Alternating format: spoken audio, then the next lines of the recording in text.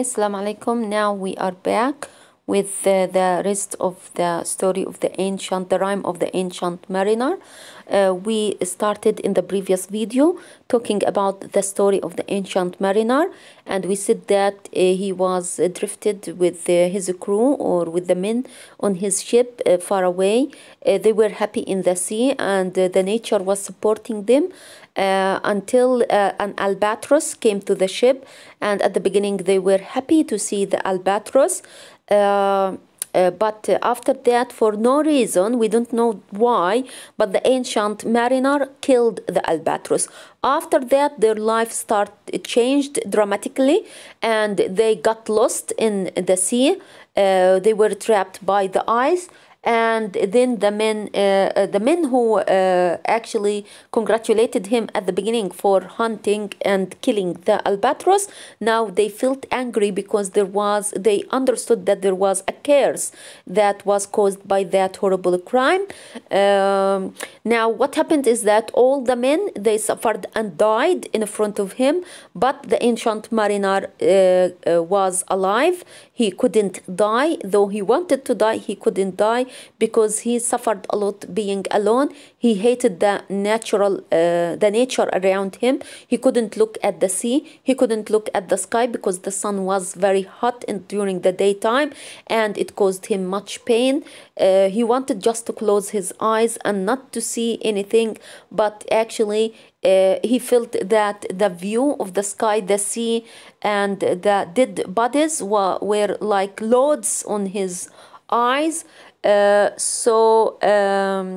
He was looking at the dead bodies and the men who died on the ship, and he felt that they were staring at him, accusing him, and he thought that their look, actually, the curse inside their look was much more horrible than an orphan's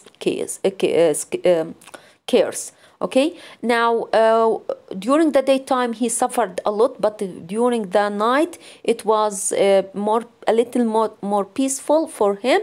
And once he looked at the sea, and so he saw the sea creatures, which are called sea snakes. He suddenly discovered that they were very beautiful creatures, unlike what he thought at the beginning, that this is a rotten sea and the creatures are horrible and nothing is beautiful. So he looked at their beauty, their colors, the light that was reflected, the moonlight that was reflected on them, on the moving water because of their moving. And then suddenly he felt inside heart that he loved them and he blessed them. At this point, when he felt the love for the natural things, the curse was broken and he managed to get back to his country. Now this is the last stanza.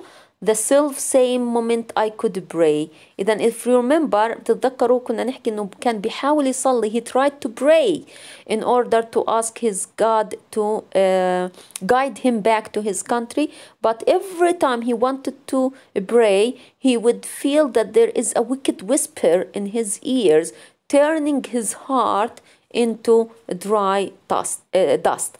But now, after the curse was broken, he managed to pray. He could pray.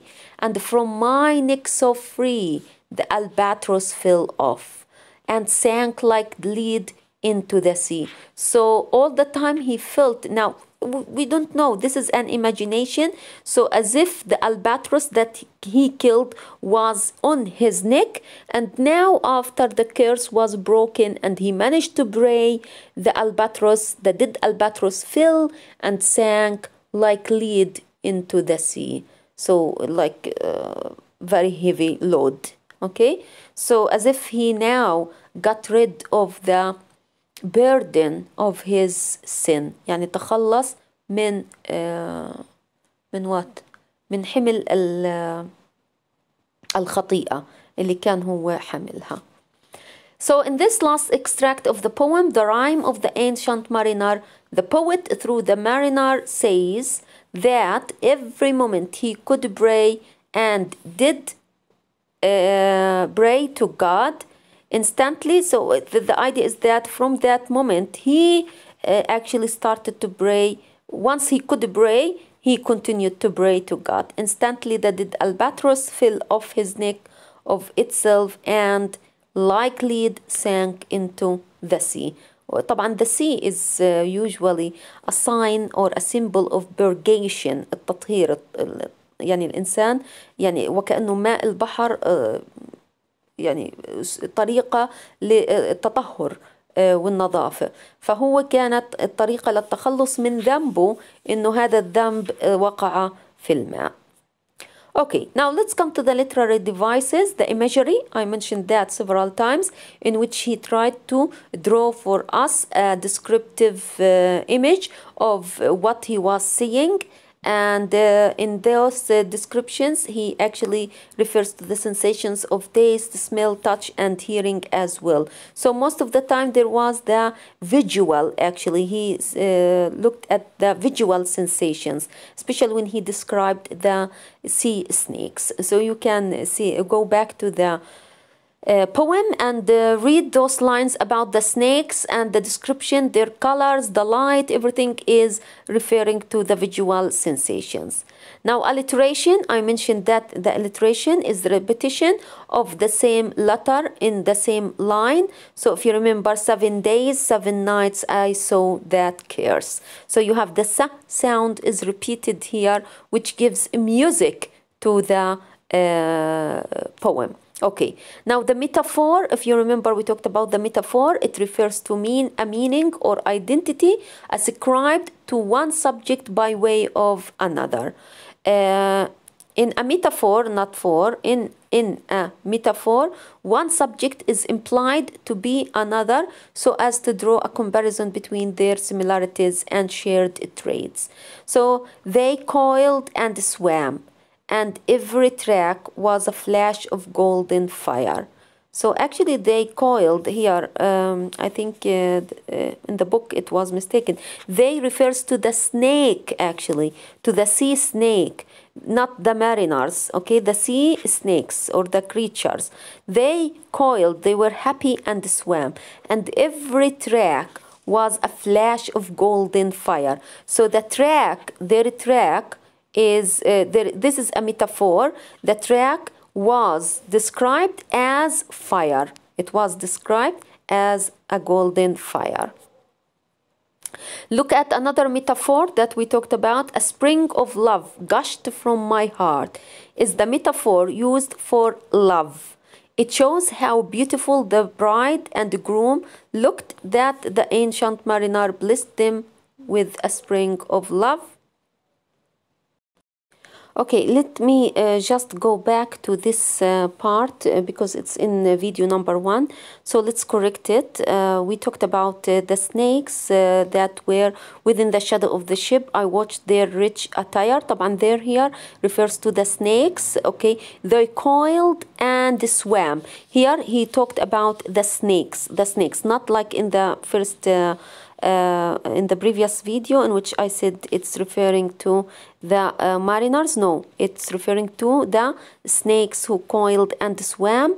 He watched that their skin were marked, and this is the description of their actually skin. Okay, so let me go back now to the last to the metaphor. So here we said that with a spring of love gushed from my heart is the metaphor used for love. It shows how beautiful the sea snakes looked, that the ancient mariner blessed them with a spring of love gushing from his heart. إذا هو تخيل أو تصور إنه الحب اللي في داخل قلبه كان وكأنه ينبوع ماء تدفق من قلبه. إذا من شدة الحب اللي كان عنده. So this symbolizes the great amount of love that he felt towards those snakes. Okay. Personification. Okay, so personification, if you remember, we talked about this also when we said that he referred to the moon as a she. So personification refers to the practice of attaching human traits and characteristics within animate objects, phenomena, and animals. And that was the moon. Okay, her beams bemocked the sultry main. So here the moon in these lines is personified as a mocking woman, as a mocking woman. Simile اللي هو التشبيه وعادة we usually use such as أو like. It is the practice of drawing parallels or comparisons between two unrelated and dissimilar things, people, beings, places, and concepts. So the sky and the sea, and the sea and the sky lay like. بسبب وجود like, we know that this is simile. A load on my weary eye. So a comparison of the sky and the sea to a weight on the eye. إذا قارن ما بين السماء والبحر بأوزان أو ثقل على العينين. Okay. Now, a symbol is is a literary device that contains several layers of meaning. That contains several layers of meanings, okay, often concealed at first sight and is representative of several other aspects or concepts and traits than those that are visible in the literal translation alone. And for example, when we use the sun as a symbol of happiness, or the hot sun as a symbol of difficulty and hardship, and so on. For example, in the rhyme of the Ancient Mariner, the mariner is an actual symbolic representation of Adam. إذن the Ancient Mariner هو عبارة عن رمز لآدم, لسيدنا آدم. The Ancient Mariner slaying of the albatross is equal to Adam and Eve eating the forbidden fruit from the tree of knowledge. I think you know the story of Adam and Eve. So as if the crime of the Ancient Mariner is comparable to the crime of Adam and Eve, or the sin of Adam and Eve. Adam and Eve suffered because of their sin, and they had to pay back for what they did, and the Ancient Mariner the same thing. Okay, now the moon and the sun, another symbol. They also play an important symbol in this story. The sun represents God's influence of wrathful power when God is angry. So the sun is a symbol of his anger. But the moon has a more positive association than the sun. So the moon is related to mercy, while the sun is related to torture. Generally, troubling outcome happens to the mariner during the day, while more favorable result happens by moonlight. I think we explained this. For example, the mariner's cares lifts and he returns home by moonlight. Okay, so the sun is the symbol of torturing. The moon is the symbol of mercy. When they got the curse, it was the daytime. When this curse was broken or lifted, it was the night time, and the moonlight was there. Okay. Okay, now let's finish with, we are done with Coleridge. Now we will move to Percy Shelley, son of a wealthy landowner. Shelley was tempestuous, revolutionary, who floated the conventional views of his society. So he was against the social views or the conventional views of his society. He was expelled from Oxford. Coleridge, by the way, Coleridge, the previous one was Coleridge. Coleridge went to Cambridge and left without finishing his study. And Shelley, he went to Oxford and he was expelled, انطرد, in 1811 for publishing a pamphlet entitled The Necessity of Atheism. فتخيلوا شعراء رائعين ومش بالضرورة معهم شهادات جامعية. He married Harriet Westbrook in the same year. However, the marriage was an unhappy one, and in 1814 the couple separated. Shelley eloped, يعني هرب, escaped with Mary Wollstonecraft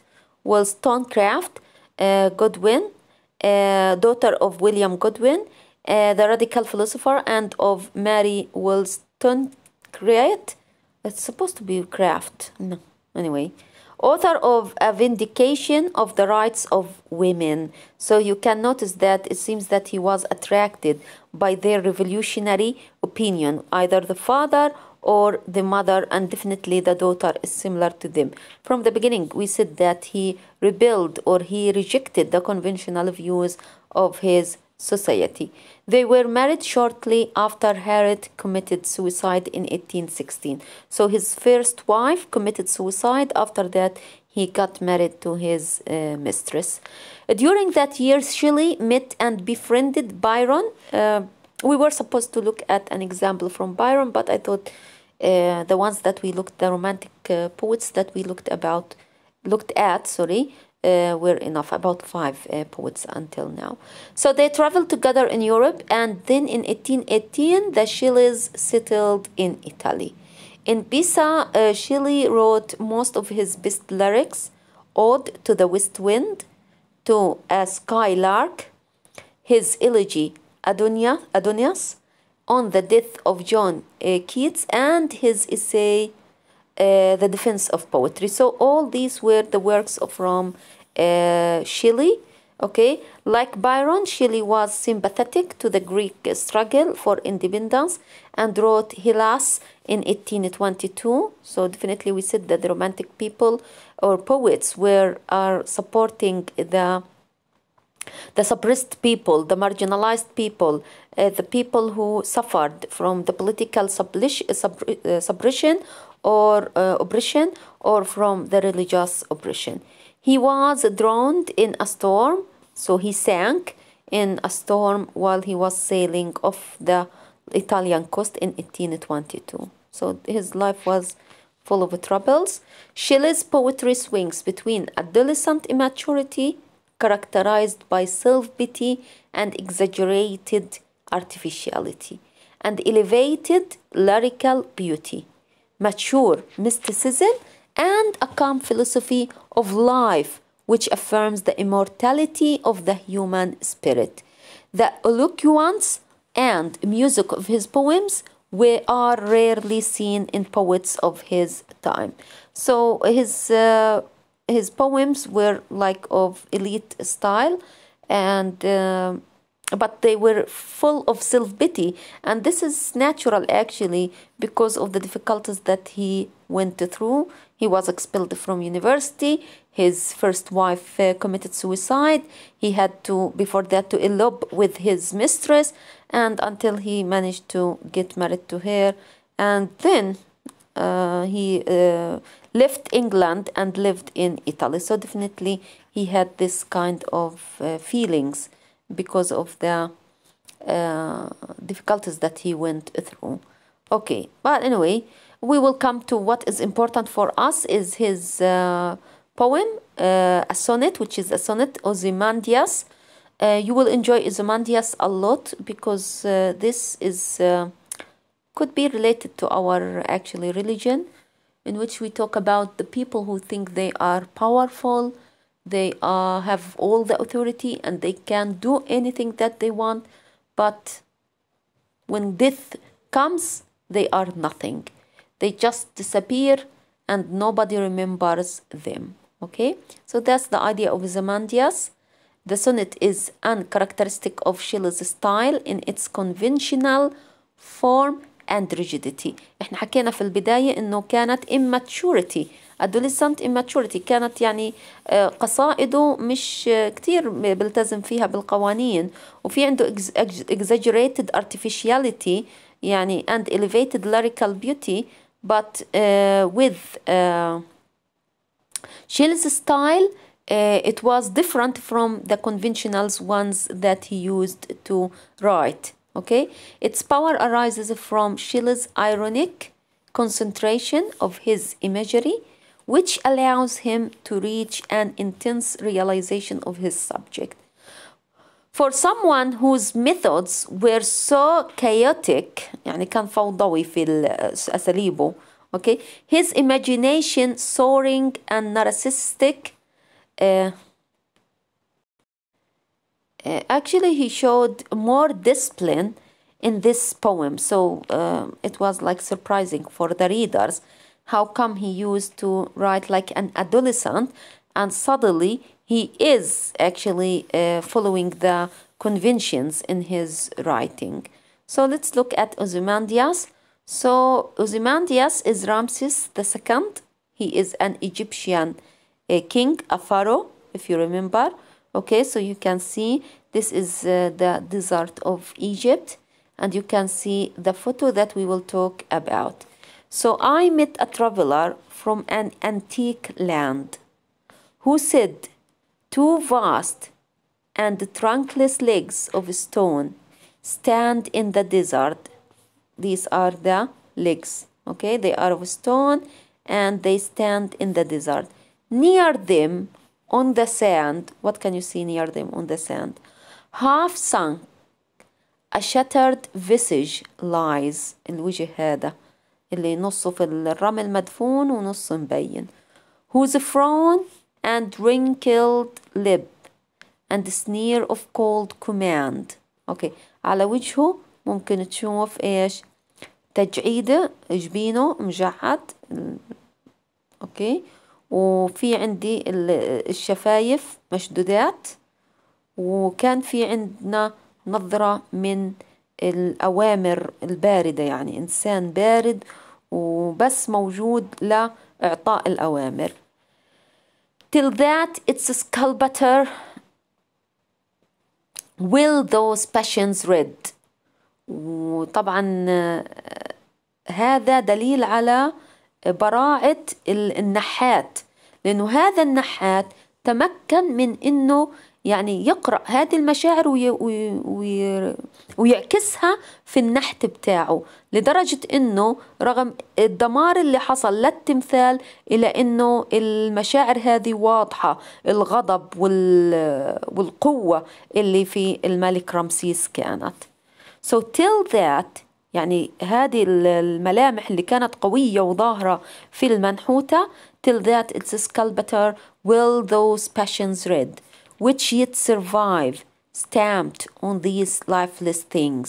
ورغم انه هذه الاشياء اتدمرت مع الوقت والزمن، الا انه هذه المشاعر بسبب جودة النحت لا زالت مرسومة على وجه الملك او تمثال الملك. The hand that mocked them، اليد التي، طبعا the hand this refers to the sculptor اللي هو النحات. that mocked them التي قامت برسمهم. and the heart that fed، والقلب اللي أظهرهم.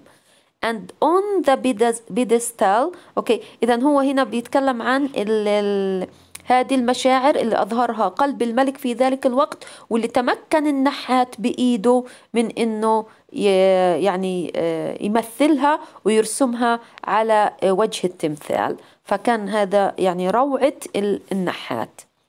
and on the pedestal these words appear. هاي في هنا كانت في مكتوب على جزئية منه. إيش كان مكتوب؟ نشوف. My name is Ozymandias King of Kings. أنا أوزماندياس رمسيس الثاني ملك الملوك. Look on my works ye mighty and despair. طبعا here he asks the people that at that time when he actually made this statue, he asked the people to look at his great achievements around in Egypt, because he was of great deeds actually and achievements, and he fought and beat the enemies. So he wanted everyone to know that he was the king of the kings, the person of great achievements. And when you look at my achievements, you have to be scared. You have to feel despaired, because you will not be able to do what I did. I am the king of the kings. Okay, so nothing. الآن الراوي بإيش بيتكلم؟ Nothing beside remains. Yeah, there were great achievements during the king's time, but now nothing remains. Everything disappeared. Round the decay. ما فيش حواليه إلا الدمار. Okay, decay. Of that colossal wreck, boundless and bare. The lone and level sands stretch far away. إذا لم يتبقى من مملكته ومن عرشه ومن إنجازاته العظيمة إلا بقايا التمثال ورمال الصحراء تمتد لمسافات بعيدة. So this is by Shelley, in which he talks about the Ozymandias and losing his power. Let's come to the analysis. So what is the meaning of Ozymandias? The title of Ozymandias refers to an alternate name of the ancient Egyptian pharaohs Ramses II. In Ozymandias, Shelley describes a crumbling statue of Ozymandias as a way to portray the transience of political power and to praise art's power of preserving the past. إذا أوزماندياس لما كتبوا شيلي كان الفكرة إنه يورينا إنه كل قوة سياسية إلى ضياع ودمار في النهاية، بينما العمل الفني أيوة بالضبط العمل الفني يعيش ويحافظ على الماضي. يعني ما يمثله العمل الفني هو حياة لآخر العمر، ما تمثله القوى السياسية هي ضياع وانحلال. What is the story behind Ozymandias? Shelley's poem imagines a meeting between the narrator and a traveler who describes a ruined statue he or she, the traveler, saw in the middle of the desert somewhere. At the description of the statue is a meditation on the fragility of human power. So this is very important. The fragility, هشاشة قوة الإنسان, human power, and on the effects of time, وقوة الزمن. إذا الإنسان مهما كان قوي مع الزمن رايح تضيع قوته وينتهي هذا الإنسان وينتهي أثره. What form does Ozymandias take? Ozymandias is a sonnet. In this case, a variant of a Petrarchan sonnet, and not Shakespearean. The Petrarchan sonnet is divided into an 8-lined octave that creates a situation and a 6-line sestet that comments on the situation. What is the irony of Ozymandias? Of course, it's clear. You think that you are the king of the kings from that statement, but actually what is left from you is just a broken statue. This is the irony, okay? So the irony in the poem lies in the fact that the mighty ruler had the following words engraved on his statue: "My name is Ozymandias, King of Kings. Look upon my works, يا mighty and despair." يعني لو أنتم كنتوا في الصحراء في صحراء مصر وقرأتوا هاي العبارة وطلعتوا وين هو الملك الملوك؟ أين هو ملك الملوك؟ أين هي الأعمال العظيمة لملك الملوك؟ كل شيء اختفى وانتهى. You will just smile, you will think this is ironic. أمر ساخر. أنت بتحكي أنك ملك الملوك وإنجازاتك عظيمة ورائعة وتطلعوا عليها، بتطلع بتلاقيش إلا الصحراء والرمل، ما فيش أي حاجة وفقط تمثال محطم. So this is the irony. These words conveyed he was so powerful that no other king could surpass him. Yet the arrogant king, المغرور الملك المغرور, didn't realize that after his death the very same statue would lie shattered and all that would be left of it would be the inscription. فقط الجملة المنقوشة اللي ضايلة إلنا. The arrogant words and the sneer on its visage are in direct contrast with the statue's present fate. إذن العبارة المنحوتة على قاعدة التمثال، أوكي، طبعا الكلمات المغرورة المليئة بالتكبر والغرور والنظرة القوية اللي كانت مرسومة على وجهه، أوكي، والتعابير القوية اللي على وجهه كانت في تناقض كامل مع وضع التمثال. فهو ما كان عارف هذا الملك إنه في يوم من الأيام ما راح يضل منه إلا تمثال محطم. The king may have been powerful during his reign. طبعا rain, the pronunciation is similar to rain that comes down from the sky. But after his death, his legacy is at the mercy of the ravaging forces of nature. His past glory is now reduced to 2 standing legs and a shattered visage. يعني كل الجلوري تبعه، كل العظمة تبعته تلخصت فقط في رجلتين من الصخور ووجه محطم جنبهم. This brings out the irony of the poem. وهذا هي نقطة السخرية اللي القصيدة بتحاول تظهرها لنا، إنه في وقته كان ملك ملوك، كان له الحكم، كان له الأمر والنهي، وكان يخافوا منه الناس من قوة إنجازاته وعظمتها. ولكن لما إحنا نطلع على التمثال بتاعه نجد sorry for that I sneezed. God bless me. Okay, thank you. This brings out the irony of the poem. I said that, no need to repeat. What does the statue of Ozymandias symbolize? Okay. In Shelley's work, the statue of the ancient Egyptian pharaoh Ramses II or Ozymandias symbolizes political tyranny. إذا بشير أو بيمثل أوزماندياس، هذا بيمثل الطاغية السياسية. أوكي، كل طاغية سياسية شو اللي بيحكي له؟ أنت اليوم تطغو على شعبك، تطغو على العالم وتتكبر، ولكن ستكون نهايتك مثل أوزماندياس. Through the story of Ozymandias, Shelley wants to show that man's achievements have as short a life as he himself enjoys.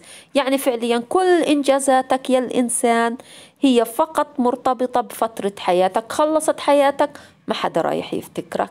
You will die and your achievements will actually either be destroyed or will be just forgotten by people. The image of the 2 huge legs with a broken face lying under it provides a perfect picture of ruin and decay. إذا منظر التمثال، الرجلتين المكسرات والتمثال الوجه اللي مرمي على الأرض، هي بقايا التمثال، هي رمز للدمار والتحلل. How does Ozymandias relate to romanticism? In Ozymandias, Percy Shelley applies an element of romanticism to suggest that artworks preserve the inner self of human beings.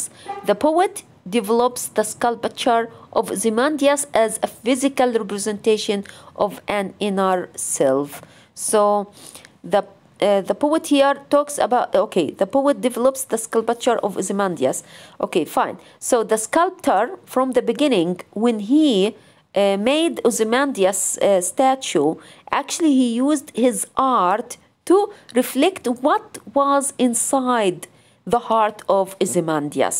Do you remember when we talked about the frown, the eyes, the strong eyes, the cold eyes, okay? And so we said that the heart of the king reflected those emotions on his face, those arrogant emotions on his face. But who was the skillful one? It was the sculptor who managed to capture these feelings and show them on the face. So this is actually the role of the poet, to bring the inner self to the light in order, or to the surface, in order to understand the human beings. So this is the soul of romanticism.